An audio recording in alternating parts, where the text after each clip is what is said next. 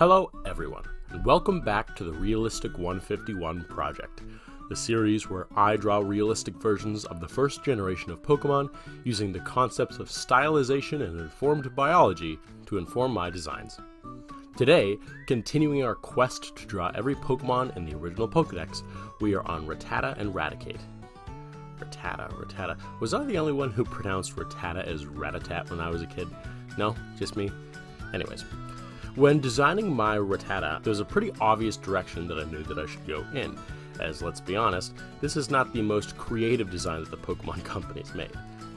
So I took reference from giant rats that I used for most of the body, and used some reference of squirrel tails for the tail, as the swirl tail looks a lot more like a squirrel tail than a rat's tail.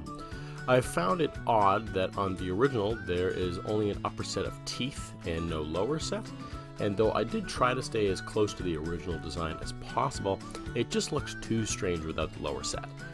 For accuracy's sake, I went with white pupils for the red eyes, which is something that I'd probably reconsider if I ever did this design again, as it looks just a tad bit too unrealistic, as I think the original's white pupils were probably meant to reference how rats' eyes glow in the dark.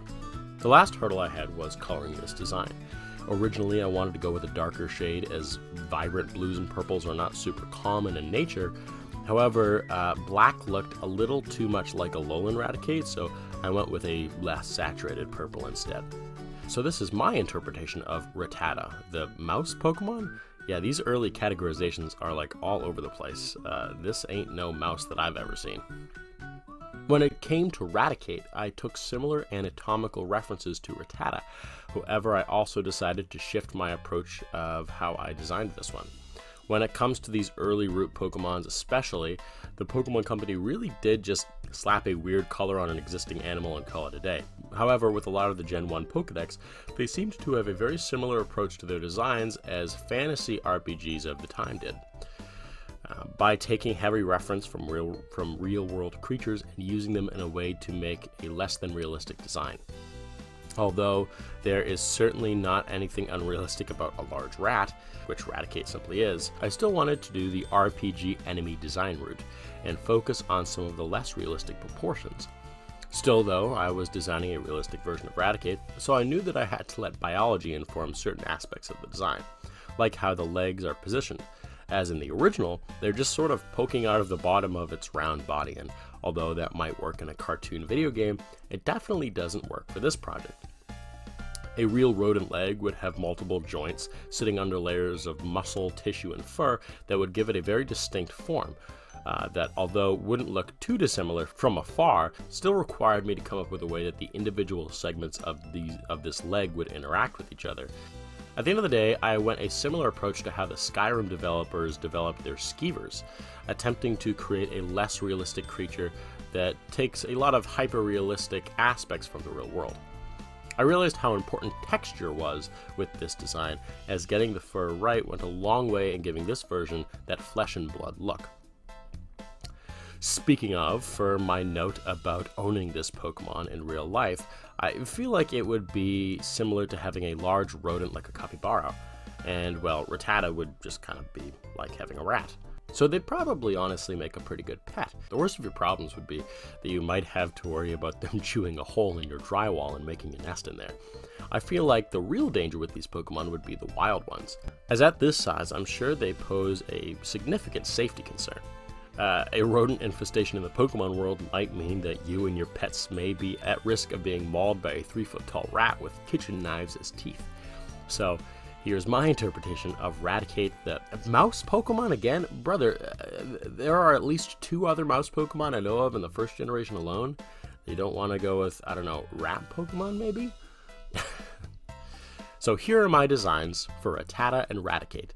It was a shorter video this week. These are actually designs that I've had done since June.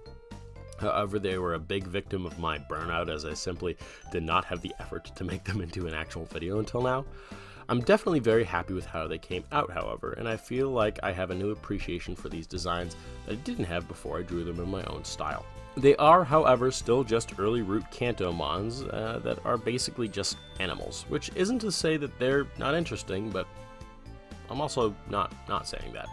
Speaking of, for future episodes of the series, I'm going to continue drawing members of the Kanto Pokédex. However, I don't think I'm going to stay doing it in dex order, as I have some ideas for some later mons that I really want to tackle now, and I also want to give some of these earlier mons that are maybe a little less interesting some time to ruminate, so I can make every design at least a little bit unique and visually interesting. So the next two, if not more, will be out of dex order, as I've drawn a few lines that I've had very strong visions of in my head, so I hope that you all look forward to those. And of course, going out of order means I'm not tied to which Pokemon I can tackle next, so tell me what Generation 1 Pokemon you'd like to see next in the comments below. Also, let me know if I should include cross-generation Pokemon when I draw future lines. I probably won't draw regional forms, however. I do want to complete each evolutionary line, which in many cases means that I'll have to take from Generation 2 or 4 or beyond. So let me know if I should just stick with the original 151 or add in their additional evolutions in the comments below. As always, thank you all for watching. A special thanks to my patrons STE, Alan Michael White, R.O. Bolt, and Griffin for your continued support. It truly means the world. If you want to join them in their support of the series like Realistic 151 on this channel by getting cool perks like early access to my videos, then you can do so by clicking the link below and signing up for as little as $3 a month.